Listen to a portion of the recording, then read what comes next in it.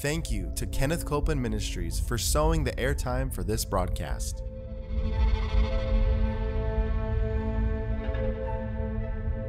There's enough power in every sick room and in every hospital room to raise up that sick one. That may be describing you. Yes. You may be in a sick room. Yep. You may be in a hospital room. And I want to remind you, power is present. That power is there to do a work. Believe in what's present, not trying to get something, but notice that He's already made it yours. It's present right where you're at. Say, I receive that power. I receive that power. I receive it right now. I receive it right From now. the top of my head. The top of my to head. the soles of my feet. The soles of my feet.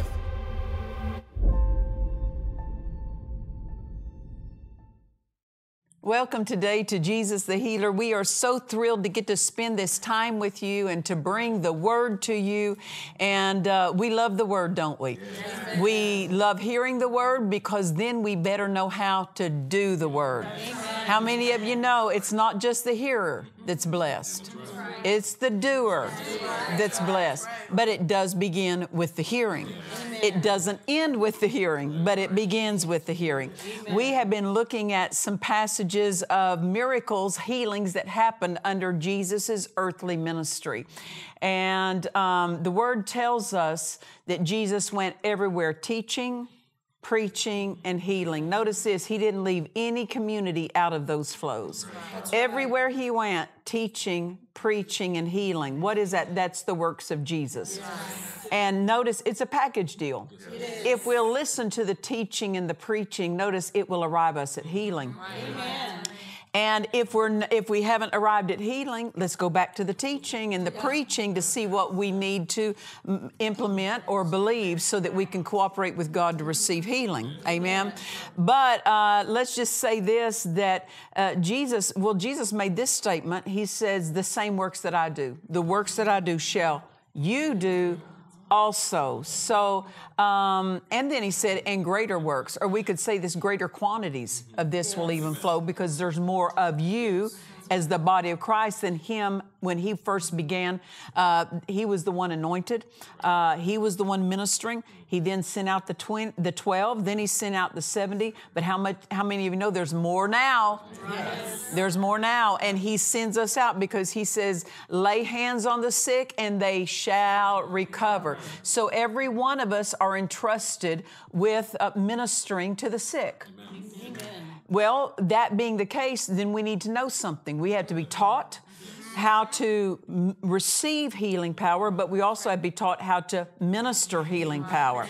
So we're taking a a more in-depth look at these miracles of healing that happened under Jesus' earthly ministry because it helps us to be more effective at receiving and more effective at ministering healing. We started on the previous episode talking or teaching out of the passage in Matthew chapter 15. So let's pick it up again and let's see about finishing that up today. Matthew chapter 15 and verse 21. It reads, then Jesus went thence and departed into the coasts of Tyre and Sidon. So Tyre and Sidon are territories where the Gentiles live. That means they weren't Jews. They did not have a covenant with God.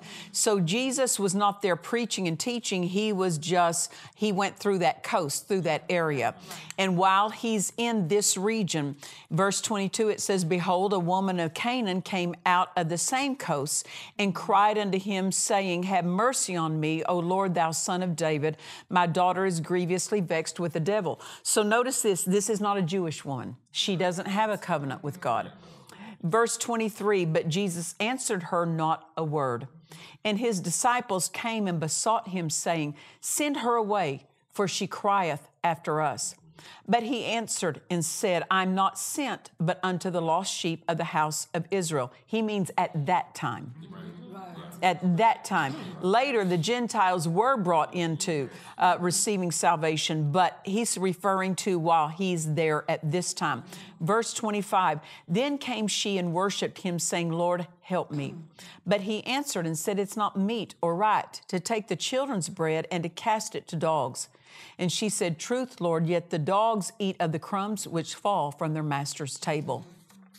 Then Jesus answered and said unto her, O woman, great is thy faith.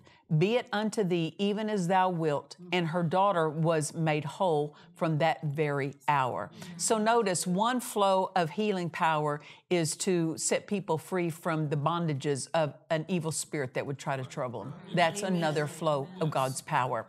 Now, we looked at some of these verses already, so watch the previous episode to hear what was said on those. But I want us to go to look at verse 22 again.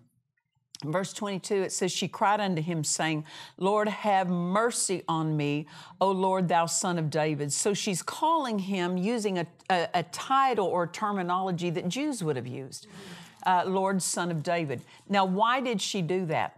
Well, when Mark tells this same account, now we're reading it in Matthew, but when Mark tells the same account, Mark said she had heard of Jesus.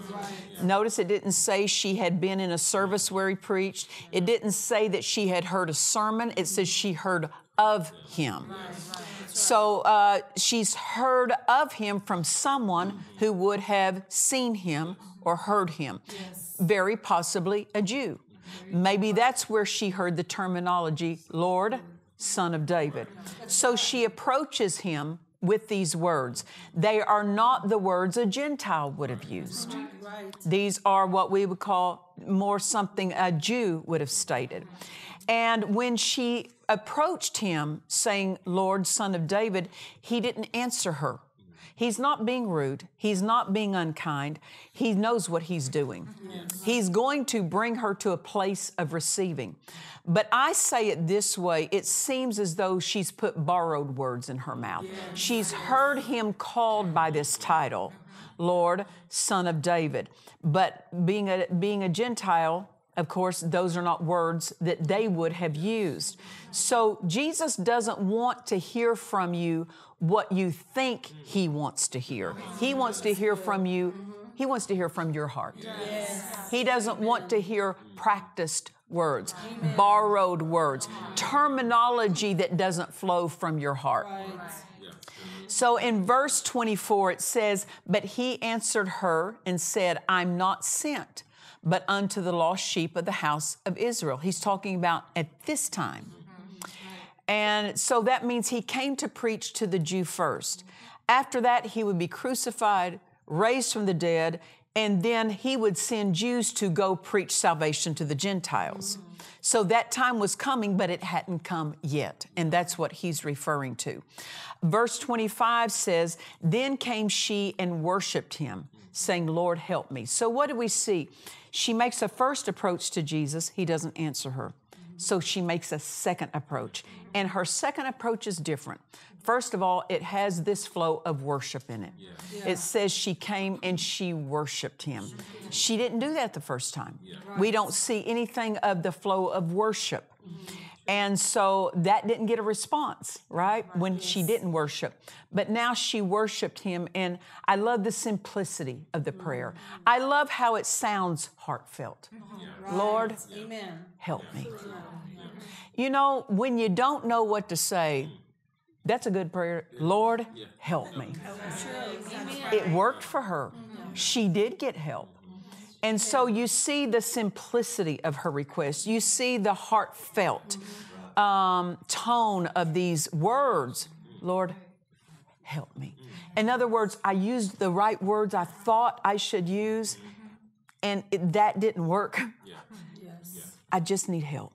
I just need help. Amen. Now, verse 26. How many of you know he's not trying to withhold her help from her? He's trying to get her in a place of receiving the help she needs. That's right. Amen. Others might look on this scene and say, the preacher was being rude. He's not being rude. He's trying to bring her to a place. Amen. And you know, how many times if we come to God and it seems like we're not receiving, it's not that God's saying no. It's not that God's not going to help us, but sometimes he works with us further to get us to a place where we can receive the highest and the best that he has for us. Amen. And so Jesus is, if I could say this, he's working with her. He's not He's not leaving her as He found her. He's bringing her further. Amen. He's working with her. Verse 26, He answered and said, it's not meet, or it's not right to take the children's bread and to cast it to dogs. So notice He says children's bread. What's He calling children's bread? Deliverance. Yes. Help. Yes. Healing. Yes. Deliverance is another flow of healing. Right. Amen. So He's saying this is the children's bread. So He calls that the bread that belongs to His children. Let me tell you something. You belong to Him. It belongs to you. Healing belongs to you. Help always belongs to you. Now, when I was growing up, in our home, bread was a staple at every meal. My mother, people, I don't know if they cooked the same amount they used to. I mean, used to. Mother cooked basically every night, and the family would get together, and we ate dinner together. But I don't remember that if she didn't make bread, that if bread wasn't on the table, we would go to the cabinet and pull out a loaf of bread out of the sack, and we'd put slices of bread on the table because it was just a staple. Yes. At every meal, bread was a staple. So what do we know? Healing is to be a staple of God's people. Healing power is to be on every table every day. Amen. Now, you know, sometimes I'll go to restaurants and they'll have things on the menu. I go, I never heard of that. Right. And I go, I wasn't raised eating that. I've never seen that before. And I'm not the most adventurous eater. I'm a real simple eater. I want to eat something I recognize. How many of you know it wasn't some odd, foreign type food that Jesus paralleled healing with? It's a staple item. A staple item. Something every home would have had. And Jesus said, every one of my children. This is a staple. Healing power, delivering power is a staple of their everyday life. It belongs to them. You remember in Psalm 23, I believe verse 5 or 6, it says this, thou preparest a table before me in the presence of mine enemies. Yeah, it's Psalm 23, verse 5. God prepares a table before us in the presence of our enemies. Where is He talking about? He's not talking about in heaven. He's talking about on this earth. Why? Because there's no enemy in heaven. He prepares a table before us in the presence of our enemies, right here on this earth where the devil is present. And He's not talking about just people as enemies. He's talking about evil spirits, Satan, and that which opposes your life. Right in the presence of all opposition, God has prepared a table, and it's spread with every provision you'll need. Amen. The bread of life, the wine of the Holy Ghost, the meat of the Word. Amen. Everything you need is on the table. Yeah, the devil's present, but he's not at the table. Amen. What's this mean? God has prepared a place for us to be occupied with and feast off of so that we're not giving our attention to the devil that's present. The devil's present on the earth, so what? That's right. He's not Lord over you. If you're born again and a child of God, he's not in lordship over you. Too many times the devil, we give him too much attention, and then we give him a place in our life because we gave him our attention. Let's give the Word, the table of God's Word that's spread with all the abundance that belongs to us. Let's feast off that Word. Amen. That's where our attention belongs. Amen. You know, when we would have dinner growing up, we would say there were 4 kids in the family, my parents there, so there was normally at least 6 of us at the table, and we'd say, would you pass me this or pass me that? What's on the table of God's provision? The bread. Can you say this? If you need healing, pass me the bread. Pass me the healing. Now, in the Great Commission, we are commanded to pass the bread. Why? They shall lay hands on the sick and they shall recover. What is that? We're passing the bread to the people who need healing. Yes. We're passing it. Yes. Amen. What's that mean? We need to become skillful at ministering healing power to people. Very good. Amen. Pass the bread. Don't just keep it all at your plate. And you know, with us kids, we paid attention if somebody they took it and kept it. No, you pass that on down. You can take some, but you're not getting all of it.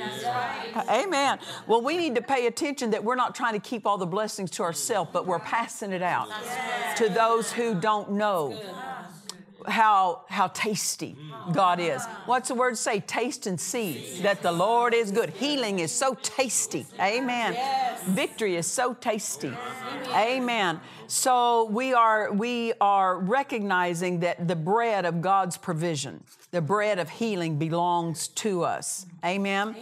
So he said this. He said, it's not right for me to take the children's bread and cast it to the dogs. So in other words, he said, it's not right for me to take the portion that belongs to someone else and someone of mine and give it to someone that doesn't belong to me.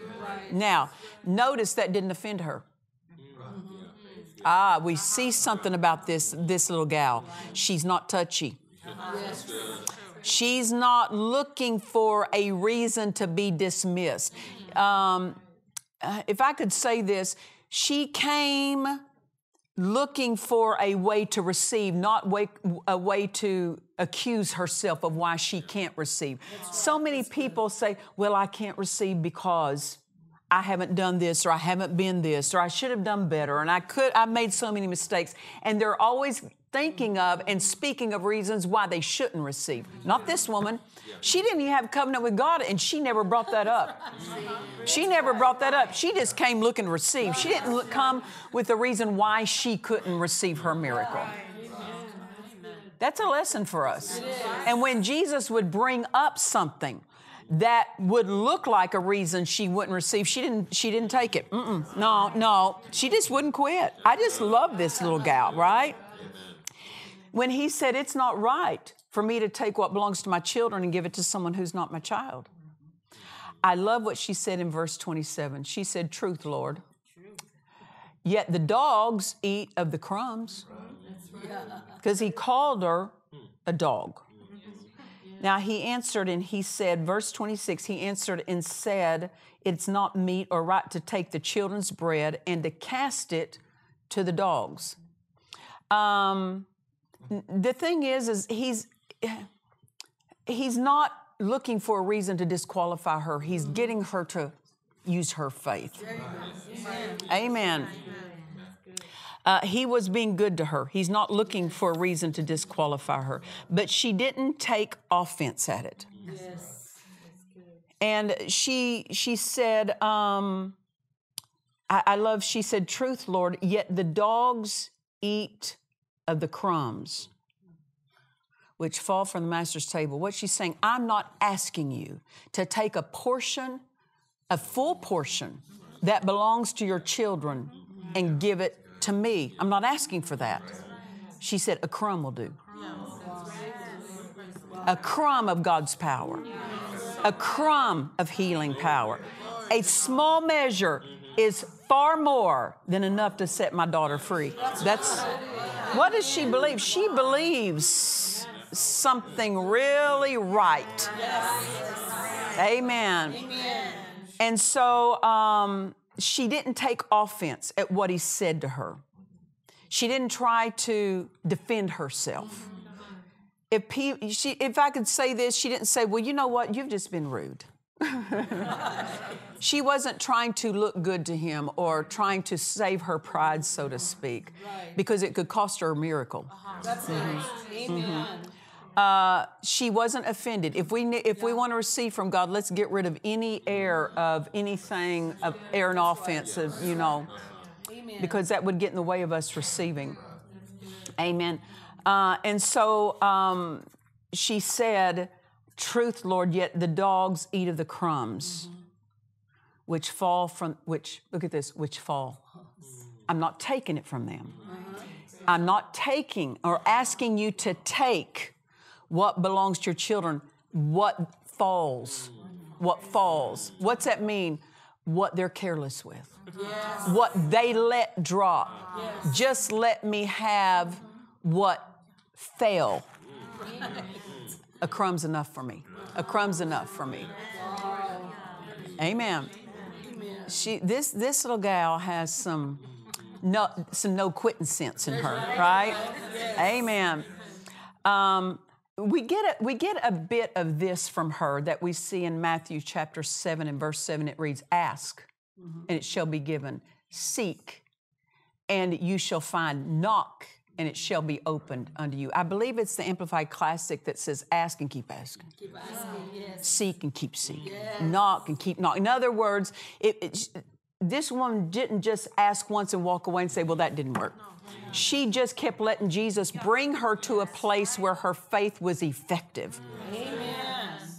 She just kept at it. Kept at it. You know, when you see someone who's skillful with their faith, you want to know how they got there? They just kept at it till they learned it. You see someone who's skillful in their prayer life, they just kept at it. They didn't start out skillful, they just kept at it. That's a way with spiritual truths. That's what it means, ask and keep asking, or seek and keep seeking, knock and keep knocking. It doesn't mean that God's hard of hearing. It's just saying keep learning, keep learning, keep learning the truths of the kingdom, how they work, keep working your skill, keep working with your faith until you become very skillful. Amen. Amen. So she wasn't asking him to take something from someone else. She's just saying, give me a portion. Just give me a crumb of God's power, a crumb of healing. Amen. She did not look for a reason why she couldn't have it. But she found a reason to receive and lay hold. How many times really people come up with that? Well, I just haven't done all I could have done for God. I haven't read my Bible enough. I haven't prayed enough. See, the devil, who's accuser of the brethren, will always put accusations in your thought life, if you let him, against why you can't receive or why you shouldn't receive. This woman didn't do that. Every time it was presented to her, she never took anybody up on that. She just came up with a reason why she could have it. That's right. Amen. She kept coming up with it. Amen. And then we see this in verse 28. Then Jesus answered and said unto her, O woman, great is thy faith. She just won't give up. Jesus said, great is your faith. Then said, be it unto thee even as thou wilt. Notice this, people who did not have a covenant with him, if they just came and believed the right thing, they could still receive. Wow. Amen. Amen. And it says, and her daughter was made whole from that very hour. So Jesus puts a badge, if I could say this, on her life and said, great faith. Meaning this, our faith can be, it doesn't have to stay where it's at. She didn't start out with great faith, but because she just stuck with it. She just kept letting him school her. And if I could say this, bring her to a place of great faith. She was willing for that to happen. And know this, what happened, her daughter was set free. Her daughter was set free because her daughter had a mother who wouldn't quit. That's right. Amen. Amen. She believed when she didn't even have a covenant yet. Amen. She reached past those who had a covenant. Amen. Because there were people who had a covenant with Jesus in that day and they still weren't receiving. Not because of Jesus, but because they wouldn't believe. In Jesus' hometown of Nazareth, they had a covenant with God. And the Bible says because they were offended at him, they were offended at him because they dishonored him. And it says he could there do no mighty work. Why? Because of their unbelief. They chose not to believe. This woman without a covenant reached past those who had a covenant. How did she do that? Faith helped her do that. Those who were careless, who would not reach with their faith to lay hold of what God had provided for them. She just reached past those and just laid hold of her answer. And Jesus liked it. He said, great is your faith. Listen, faith pleases him. Faith pleases him. We see this, that she didn't have, if I could say this, the instruction, the spiritual background that would have taught her a right way to approach Him, but she was willing to go through the process of learning to not quit. Amen. Faith, to come to great faith, just learn not to quit. It doesn't mean you start out doing everything right, but you stay with it till you learn, and you learn, and you learn. And the Word keeps teaching us, and the Holy Ghost keeps teaching us, and our pastor keeps teaching us. Amen. Don't give up. I said, don't give up. Well, I want to pray with those of you who you may be watching today and you say, Pastor Nancy, I'm struggling with something in my body. Maybe I'm being harassed or tormented by some kind of opposition. I want you to know you can receive your help. You can receive everything you need today. So, Father, I thank you for these precious people. They're hungry for your word. And Father, we thank you that you have power that will set every single person free from no matter what their need is, whether it's healing they need, whether it's freedom in their mind, peace in their mind, no matter what their need is. Father, I join my faith with them. You release your faith. And Father, we thank you for healing power, delivering power. And we say, be free from the top of your head to the soles of your feet. Pain, leave your body. Sickness, disease, leave your body. Torment, leave your mind. And peace come in Jesus' name. And we receive it in Jesus' name. Hallelujah. Just say, I receive it. I receive it. I receive it. Hallelujah. Well, we have been teaching out of my book, The Healer Divine. We invite you to get your copy. You can go to JesusTheHealer.org and you can purchase your copy there and we'll get it right out to you. One reason, the primary reason we're able to come to you today is because of the generosity of Kenneth Copeland and Kenneth Copeland Ministries. He sows this airtime to me and to every programmer on this channel. So we ask you, if you're not already, pray about becoming a partner with Kenneth Copeland Ministries because it keeps this message coming into your home. Amen. You can sign up to become a partner by going to kcm.org and sign up to be a partner there. And until next time, remember this, Jesus is the healer. God bless you. To watch or listen to today's message and other messages by Nancy Dufresne, visit DufresneMinistries.org. In this classic book by Nancy Dufresne, The Healer Divine, we are presented with a study of the healings of Jesus. Your faith will be stirred to believe and act as the healed God has already made you to be. Order this book now at DufresneMinistries.org. We invite you to join us for our annual Ladies Conference at World Harvest Church in Murrieta, California, from October 1st through the 3rd. The speakers will be Nancy Dufresne, Pat Harrison, and Deborah Simons. Everyone is welcome to attend. For more information or to register for in-person attendance, please visit our website at DufresneMinistries.org.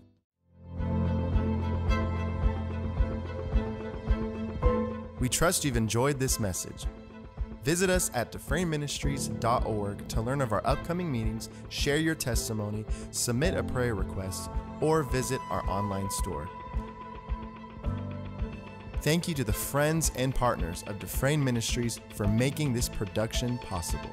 Nancy Dufresne is the president of World Harvest Bible Training Center in Murrieta, California. This is a Word and Spirit Bible school where you will receive impartations and revelations. So whether you're called to the fivefold ministry or want to bring a greater supply to your local church, this could be the school for you. We're now accepting applications. Go to WHBTC.org for more information.